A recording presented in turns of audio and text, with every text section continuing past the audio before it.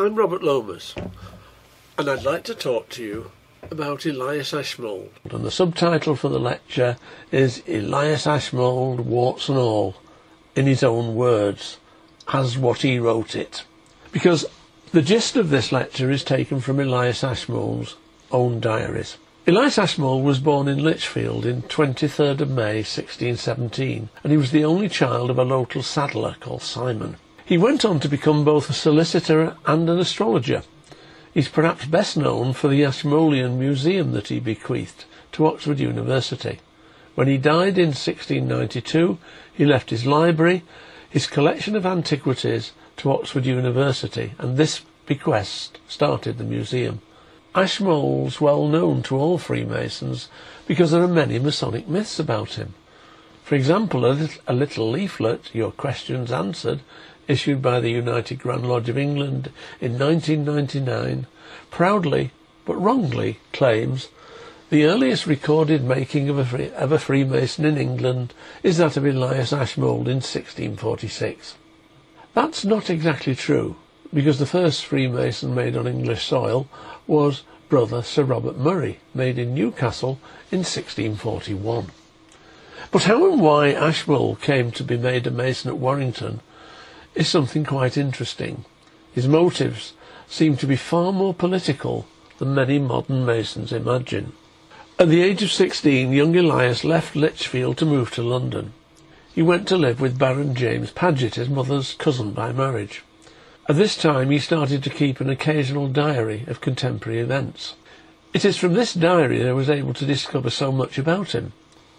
By 1638 he had qualified as a solicitor and married Eleanor Mannering, a young lady from Smallwood near Warrington, whom he had met at Paget's house. She died from the complications of pregnancy on the 6th of December 1641. She'd gone to Smallwood to stay with her parents for the birth, and Elias only learned of her death when he travelled up to Cheshire, intending to spend Christmas with her and his in-laws. In August the following year he wrote in his diary, "The troubles of London are growing great. I resolved to leave the city and retire into the country." He moved to Smallwood to live with his father-in-law, Peter Mannering. During his stay in Cheshire, he still worked as a solicitor. His diary tells us that on April 1643 he travelled down to London to assist Henry Mannering, his late wife's cousin, on legal business. Ashmole shows his royalist sympathies when he records that he did not approve of how diverse statues and pictures in the Abbey Church of Westminster were pulled down and defaced by a committee of the House of Commons and members of their trained band. On the 27th of May 1643 Ashmole travelled to Oxford. He was on legal business concerned with collecting the King's excise from the town of Lichfield. Charles I, who'd been driven out of London, had established his court in Oxford. Ashmole decided to join Brasenose College and stay in the city. He wanted to study natural philosophy, mathematics, astronomy and astrology. His diary is unclear about exactly how he joined Brasenose. He took great care to erase the status under which the college accepted him. Certainly there's no record of his graduating. I almost suspect him of wishing to present the appearance of graduating without actually managing to achieve the reality. BA (failed) may be the appropriate description of his academic achievements. Indeed, he may simply have been living at the college as what is called a stranger. Ashmole's uncle by marriage was certainly a stranger at Brasenose College at this time, and he sponsored Ashmole to the college. While he was in Oxford, Ashmole started to keep some of his diary in code in order to conceal its contents from parliamentary spies. He would continue this habit of secret writing throughout his life. The nature of some of his number substitution codes show that he was well set up to produce secret coded reports of a military nature. On the 22nd of March 1645 he met Captain Wharton, who was a senior officer in the King's garrison of Oxford and also a keen astrologer. Within a month Wharton had appointed Ashmole as one of the 4 masters of ordnance of the city. Towards the end of August, after his defeat at Naseby, Charles I returned to Oxford. Ashmole notes that the king stayed from the 28th to the 30th of August before leaving the city to its fate.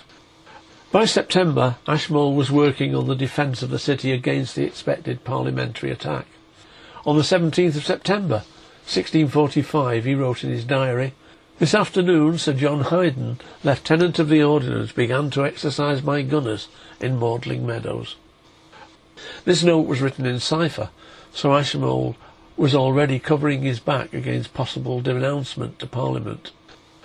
By the end of 1645, Ashmole was Commissioner of Excise at Worcester, in addition to his military role. He kept the letter that he took to Worcester on the 22nd of December 1645, and it reads, "The bearer, one of the gentlemen of ordnance of the garrison of Oxford, having an employment in your lordship's government, by the Parliament here put upon him, out of his desire to be known and serviceable to your lordship, has entreated my mediation and attestation to whose person, industry and merits, during the time he has been interested in his Majesty's service under my survey, I can recommend him to your lordship's favour as an able, diligent and faithful man, wherein your lordship may be pleased to believe." That letter was written to Lord Jacob Astley, commander of the King's forces in the counties of Hereford, Worcester and Stafford. It was signed by Sir John Hayden, who had been so impressed when he exercised Ashmole's troops on Magdalen Meadows. Ashmole arrived in Worcester 2 days before Christmas. He was sworn in as Commissioner of Excise for the town on the 27th of December 1645. He lost no time in ingratiating himself with the local bigwigs, dining with Lords Brereton and Astley to present his letter of recommendation. He proudly recorded in his diary that he had also met Sir Gilbert Gerard, the then Royalist Governor of Worcester. During January, Ashmole was involved in helping Lord Astley prepare his forces to march to relieve Chester. Ashmole continually cast horoscopes trying to predict the course of the war and its likely consequences for himself. He was also interpreting his dreams to see if he could foretell the future. He recorded a dream in April that the king was marched out of Oxford and became worried about its meaning. On the 27th of April, he recorded in his diary that he had dreamed the king went from Oxford in disguise to the Scots. This is one of the few accurate astrological predictions Ashmole made, as Charles would leave Oxford and surrender to the Covenanters at Newark. By that time, Ashmole was closely involved in the Royalist cause. He'd bought himself a number of new and fashionable outfits to impress his sponsors and various ladies he'd met. Also, he had succeeded in persuading Lord Astley to transfer his military commission from Hayden's Oxford garrison to the one at Worcester. On the 12th of March 1646, he wrote in his diary, "I received my commission of a captainship in the Lord Ashley's regiment." By the 22nd of May 1646, Ashmole was appointed Master of Ordnance at Worcester, and by the 18th of June he wrote in his diary that Colonel Washington met me at Severn Bridge and told me he was much beholding to me that I would take upon me this command, and that I should do the king good service now he has so much waned. The king soon waned even further. Oxford fell on the 20th of June, leaving only Lichfield and Worcester holding out for the crown. Ashmole recorded the fall of Lichfield to Parliament on the 14th of July 1646, and 10 days later he wrote, "Worcester was surrendered, and thence I rode out of the town according to the articles, and I went to my father Mannering's in Cheshire." This is confirmed by the Calendar of State Papers, where Captain Ashmole is described as being among the officers who surrendered. Worcester was the last garrison town to hold out for the king's cause, and its fall signalled the end of the hopes of Charles I. As a Royalist officer, Ashmole was forbidden to live within the bounds of the City of London, and so was unable to earn his living by the practice of law. He went to the house of his dead wife's father in Cheshire, because he had nowhere else to go. Ashmole had picked the wrong side of the Civil War, and by late 1646 he was out of a job and out of political favour. Small wonder that he kept casting horoscopes to see if his luck would improve, if he could safely travel to London, or if he would marry a wealthy widow. Almost any wealthy widow would have done, Mrs. Cole, Mrs. Minshall, Mrs. Island, Mrs. Thornborough, Mrs. March, Lady Fitton, or Lady Mannering all figure in the erotic and pecuniary dreams that the 29-year-old Ashmole recorded during this period. His diary entries show him to be an inconsiderate and outrageous flirt as he tries to bring about a speedy marriage to help fill his lean purse. Typical of his entries are these examples of his dalliances with Lady Bridget Thornborough, Mrs. Wall, and finally Mrs. March, none of whom would consent to marry him. I quote from Ashmole: "The Lady Thornborough sent for me, and I went to her and found her in bed. Mrs. Thornborough lay upon a bed with me and exercised some love to me, and that she really did love me. I felt her, I can't use this word, it starts in C and ends in T, and it seemed to be closed up. That night from 10 to 12 I discoursed with Mrs. Wall in her bedchamber, where still all her discourse beat upon her fear that she should not marry me to please her friends. He also wrote of Mrs. March, who had consented to come undressed to him while he was still in bed, saying, I had this day divers kisses from her, and she lent me her picture to wear next to my heart. She then put her hand into bed to me, and protested she had never done so much since her husband died, and she told me she hoped I was confident there was nothing she could afford me, but that I might command it." Despite his romantic efforts, Ashmole didn't persuade any of these wealthy widows to marry him. He was forced to consider other means of making his living. The articles of surrender he'd signed obliged him to either return to his home or go overseas and never bear arms any more against the Parliament of England or do anything wilfully to the prejudice of their affairs. While he was trapped in besieged Worcester, his mother had died. The wealthy Lady Thornborough had just refused his offer of marriage, and so his only remaining family was the father of his late wife, Mr. Peter Mannering of Smallwood, Cheshire. Ashmole scratched a living carrying out simple legal duties for his father-in-law, but he became highly stressed. On the 16th of December 1646 he was feeling very sorry for himself. He started to develop boils on his arms, and then things got worse. He confided to his diary, "This night I first perceived a boil to rise upon my arse." His joints ached, he was extremely constipated, and became so concerned that he started to record the number of stools he passed each day. He continually cast new horoscopes, asking if he should get a fortune by a wife, without pains and easily. Though what rich widow would want a constipated outcast with an enormous boil on his backside is a question he avoided asking the stars. He must have wondered about his attractiveness as a husband, however, as he also cast horoscopes asking if he would fare better if he went overseas. The young Ashmole was certainly ambitious, and not shy of currying favour if he thought it would help his fortunes. Then he suddenly seems to have resolved the question of what to do next.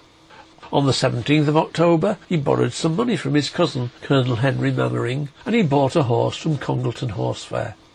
On the 20th of October he gathered his possessions together, and by the 25th of October was on his way to London, despite the undertaking he'd given at Worcester not to live in the capital.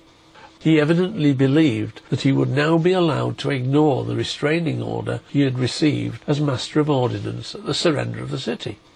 This belief was well founded, because on the 20th of November 1646 he was living in London and mixing freely with astrologers, alchemists and mathematicians.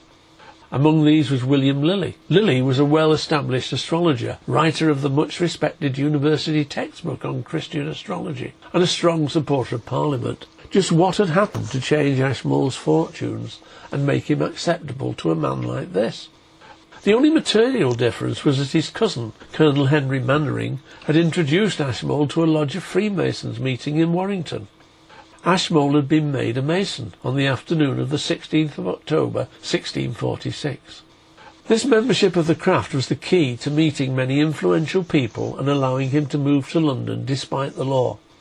Indeed, a note in the papers of the Public Record Office, State Papers Domestic, Interregnum A, confirms the unlawful nature of his move to London when it says, "Ashmole doth make his abode in London notwithstanding the Act of Parliament to the contrary."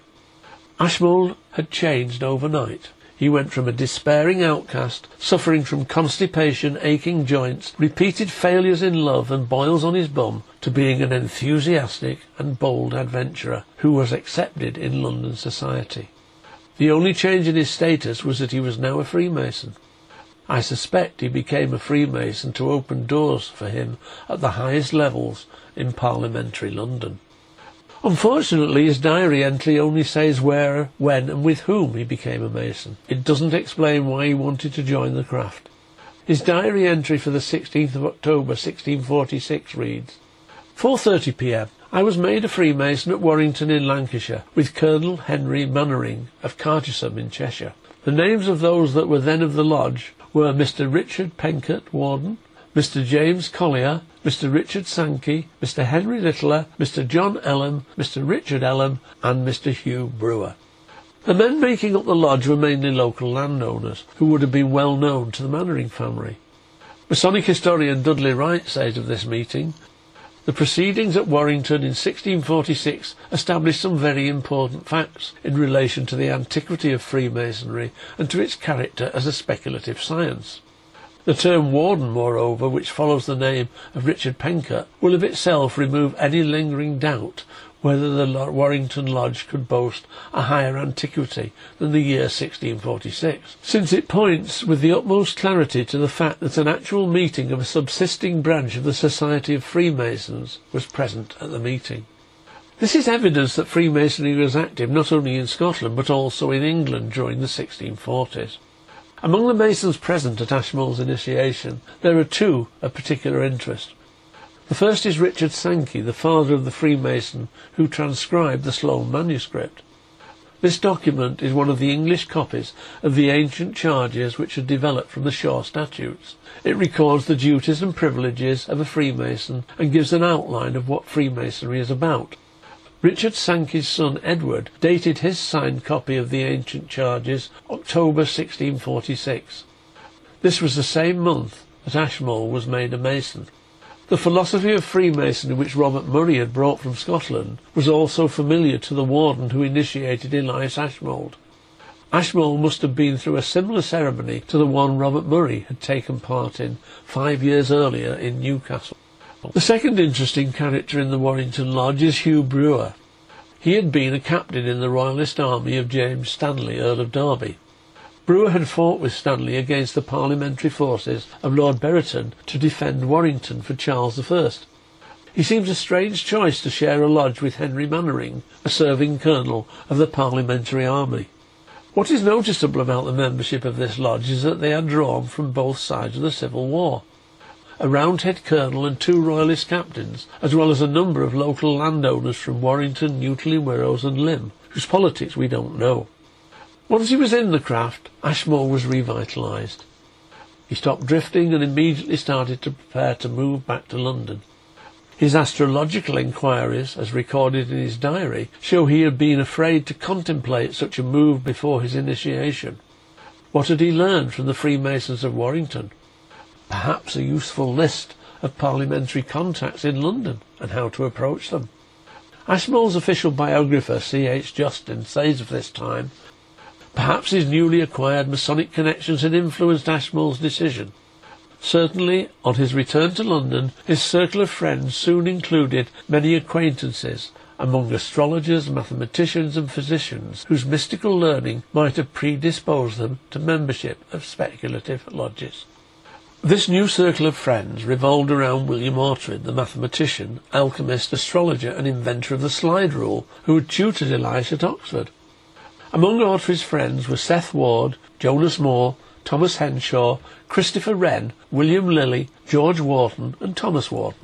Also, within a year, Ashmole became a regular visitor to Gresham College, the institution which was so important as a meeting place for the founder members of the Royal Society. By the 17th of June 1652, Ashmole was so well established in London that he was visited by 2 important supporters of Lord Protector Oliver Cromwell. These were John Wilkins and Christopher Wren.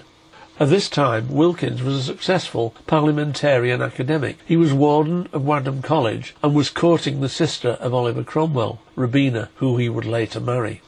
Ashmole wrote in his diary, 11 a.m. Dr. Wilkins and Mr. Wren came to visit me at Blackfriars. This was the first time I saw the doctor. Wren had just been appointed a Fellow of All Souls, Cambridge. Both Ashmole's visitors enjoyed the patronage of the Cromwell family. What had encouraged these two successful academics to visit a disgraced royalist ex-officer living illegally in London? I suspect it was his becoming a Freemason that explains why they decided to visit Ashmole. John Wallis was a friend of Wilkins, an early member of the Royal Society and also a friend of William Ortrud. And I knew that Ortrud was at the centre of a group of men, many of whom became founders of the Royal Society.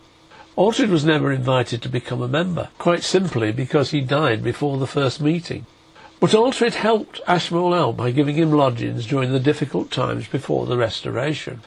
Soon after arriving in London, Ashmole wrote in his diary, "About a fortnight or 3 weeks after I came to London, Mr. Jonas Moore brought me acquainted with Mr. William Lilly. It was on a Friday night, and I think the 20th of November. Jonas Moore was at the time tutor in maths to the 14-year-old James, Duke of York. The Duke of York had been handed over to Parliament at the surrender of Oxford the previous year. Moore's appointment had been agreed by both Parliament and the King. William Lilly made a living writing almanacs of astrological forecasts. He was a sort of mystic Meg of his day. He wrote under the pen name of the English Merlin. He was also a royalist and a supporter of Charles I, but he tried not to quarrel with Parliament. In June 1647, only 9 months after being made a Mason, Ashmole was asked by William Lilly to create an index for his textbook, Christian Astrology. At the time, this was widely used in university teaching. True to form, Ashmole cast a horoscope for the best time to start the work, and fixed on a time 10 minutes after 12 noon on the 5th day of the month. Stars must have smiled on Ashmole, because his association with Lilly increased his status in the Scientific Society of London. Moore and Lilly were Freemasons, which is why Ashmole sought them out soon after he joined the craft. Now he knew from his brethren in the north how to identify himself to his brethren in London.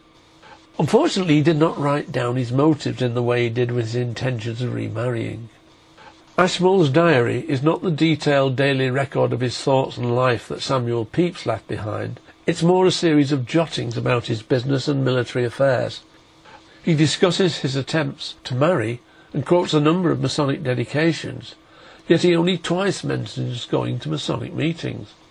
Other contemporary writers report that he started to write a complete history of Freemasonry, where he may well have talked about his attitudes to the craft, but unfortunately this work was destroyed by the Duke of Sussex when he modernised the library of the Royal Society. Certainly Ashmole wasn't afraid to advertise his new status in the craft. He blatantly used Masonic symbols on the frontispieces of his books, and he publicly accepted many Masonic dedications and tributes. What other reason, apart from Masonic preferment, could have persuaded the influential Ortrud to meet with this disgraced ex-officer and failed academic? Who around Ortrud were Freemasons? I looked more closely at his new friends. I started with statements made by a senior member of that circle, the mathematician John Wallis, the man who discovered algebra. John Wallis was a friend of Seth Ward, and Wallis had written that the Royal Society had started with a series of meetings held in Gresham College about the year 1645. These meetings he had described as being held under Masonic conditions, which forbade the discussion of religion and politics. Here I repeat exactly his words. Our business was, precluding matters of theology and state affairs, to discourse and consider philosophical inquiries.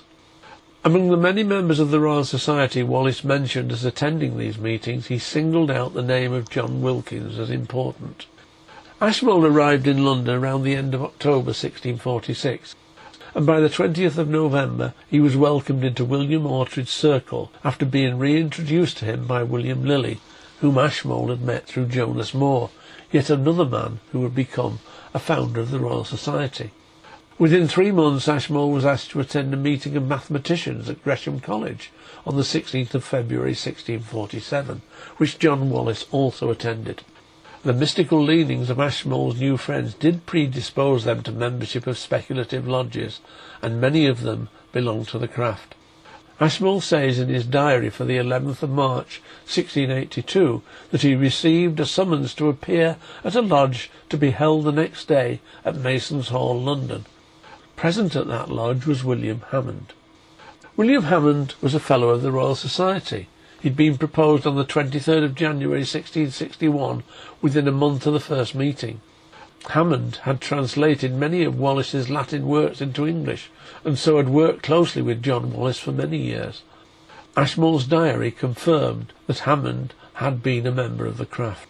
From this clue, I discovered that many of the group that John Wallis was mixing with between 1645 and 1648 were Freemasons, and they were the group who welcomed the disgraced Brother Ashmole in 1646 when he became a Freemason. Their use of Masonic dedications to Ashmole confirms this view, so perhaps it's not surprising that they were following Masonic rules and adopting Masonic philosophy for their meetings. Perhaps these meetings really were lodge meetings. All the evidence, including his own diary entries, indicates that Brother Elias saw Freemasonry as a means to an end.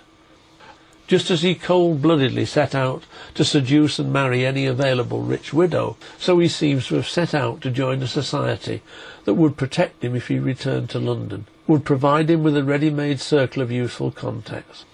And as his successful change in fortune shows, joining the craft certainly worked to his advantage. We remember him as the second Mason to be documented as being made on English soil, but I'm sure his motive to join had more to do with making contacts than in learning to be a better citizen. But he did bequeath his collections to set up the Ashmolean Museum in Oxford, so perhaps the craft did succeed in making him a better man. Material for this lecture is taken from the book Freemasonry and the Birth of Modern Science, which covers Ashmole's role in the creation of the Royal Society. Thank you, brethren. Thank you for watching.